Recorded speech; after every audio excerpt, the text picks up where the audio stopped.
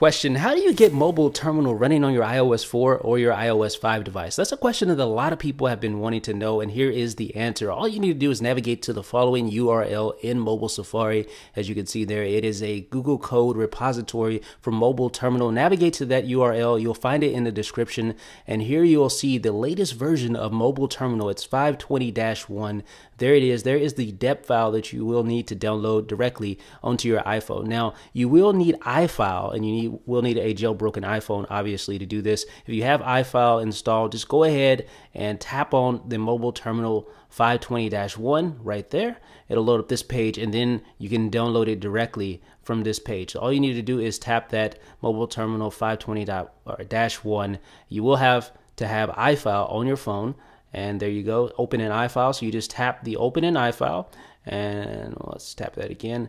And then eventually it'll open up in iFile. You'll see this, you'll see installer. You want to go ahead and tap on installer, and that'll attempt to install mobile terminal. Now, in this instance, I didn't have a package that it depended on, CoreUtils. You will need CoreUtils, or else you'll get the error code 256. I'm going to show you how you can get CoreUtils from Cydia. It's super easy, so don't worry about it right now. All you need to do is go to packages. First of all, I'm going to show you that it's not there. So tap simple, it'll change to expert mode, and scroll down till you see CoreUtils. That's just the folder, the bin folder for CoreUtils. You don't actually have it yet installed, so you need to go back to settings, go into hacker mode, tap done, and then you need to go and search for Core. Just do a search for CoreUtils. There it is. Oops.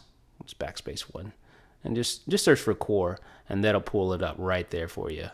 Now go ahead and tap on CoreUtils, and then it'll load up the package information for CoreUtils. Then you should see the modify button in the upper right hand corner. Tap modify and then tap install, and that'll install CoreUtils. Now, interestingly enough, once you confirm this installation, you'll actually see it go ahead and configure mobile terminal for you. So once the process was started, it actually finishes up the process right there. You can see it, mobile terminal 520-1. It says configuring mobile terminal right there below. So once you come back to your home screen, you'll see mobile terminal there as I'm showing you right now. So there is the latest version of mobile terminal. Tap on that will load up the latest and greatest edition of mobile terminal with some all brand new features if you haven't used it for a few editions. There's a lot of new features here. There's this information button. You tap that, and that will load up a shortcut menu where you can access all your shortcuts, and also a gestures menu where you can execute various gestures and perform different actions based on those gestures. So folks, that's how you get mobile terminal running on your iOS 4, iOS 5 device. It's an extremely handy package to have at your disposal. So let me know if this was able to help you in the comment section below. This is Jeff with iDownload Blog.